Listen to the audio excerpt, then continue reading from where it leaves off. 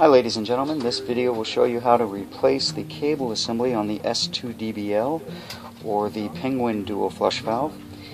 First step is to take the activation box here on the back of the tank lever and jiggle it and pull hard. It will unsnap from that tank lever.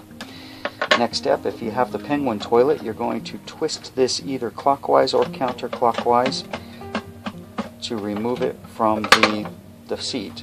If you have the s2dbl, you're going to turn it clockwise, one quick turn, and it will pull right out. Also remember to remove your refill hose here from the fill valve. Okay, once you have the flush valve in your hand, if you look just beneath where the cable attaches to the lifting arm here, you're going to see a little push button. You're going to take and you're going to depress that push button, and you're going to lift the lifting arm straight out of the valve. Okay, you see how that works. Alright, after that, when you get the new cable, what you need to do is you need to make sure the overflow pipe is lifted all the way up there. Okay, you depress the lever. You're going to make sure the lifting arms here go underneath the tabs located at the bottom of the overflow pipe, and then you're going to place the little arm here in the slot and push straight down until it latches in place. Again, make sure these lifting arms go right underneath these tabs.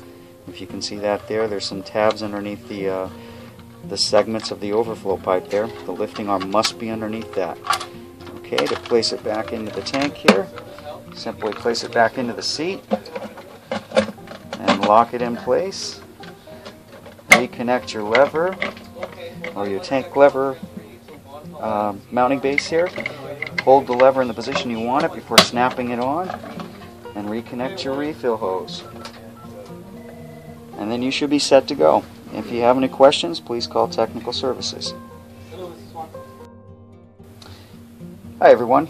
This short video will show you how to remove and replace the Penguin dual flush valve from the 527 model Penguin toilet.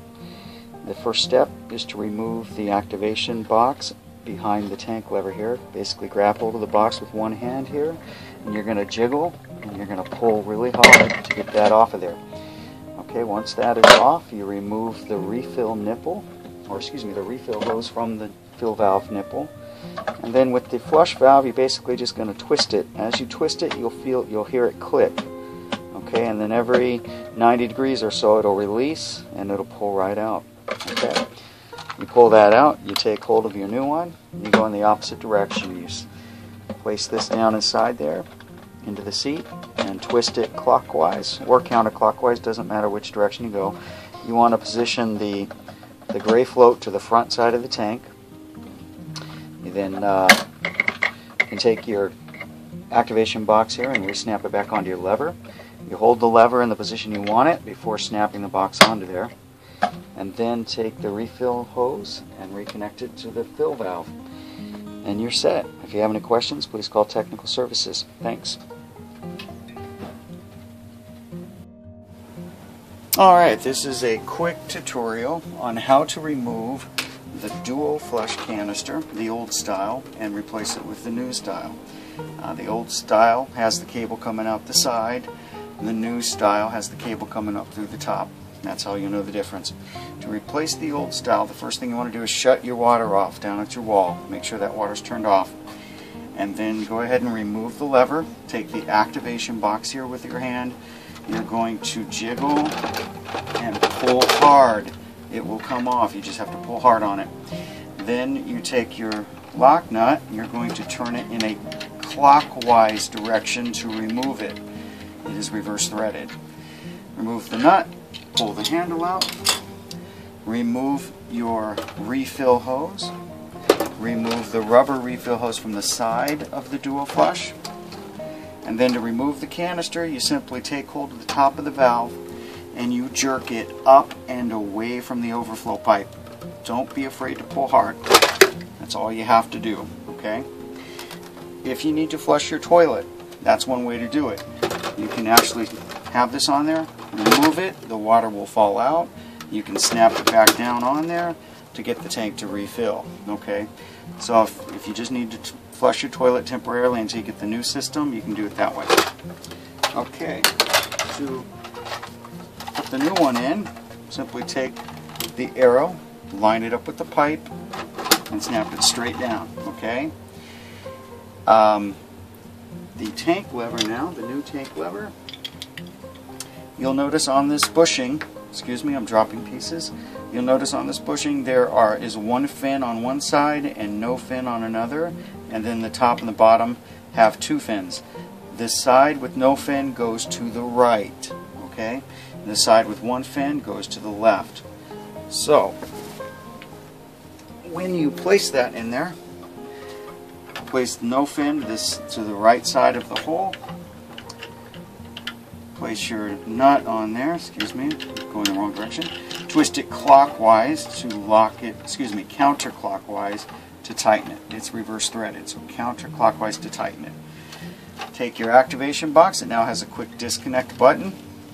Press the button and snap it onto the lever. Make sure the lever is pushed all the way into the hole. If it doesn't get pushed into the hole all the way, you won't have enough shaft showing to be able to get the box snapped on all the way.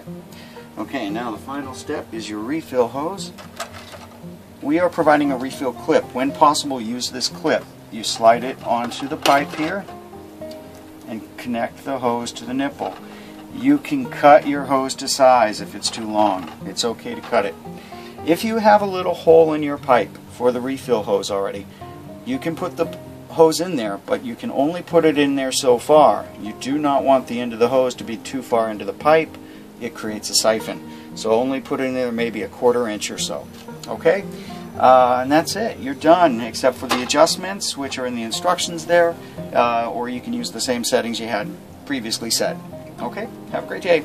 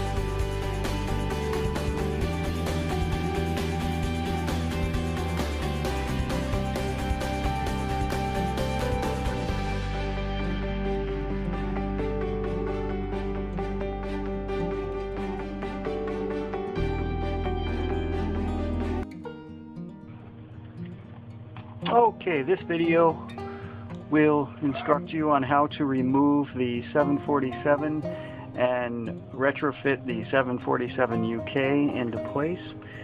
Simply take hold of the connector nut and twist it clockwise, and it will 1/8 of a turn, it will release. Pull the valve out. Take your 747 UK, do the same thing, twist the connector nut clockwise, pull the valve out, take the new valve, place it into the old riser pipe, twist the connector nut clockwise until it snaps into place, and that is it, and you are finished. If you have any questions, please call Tech Services. Thank you.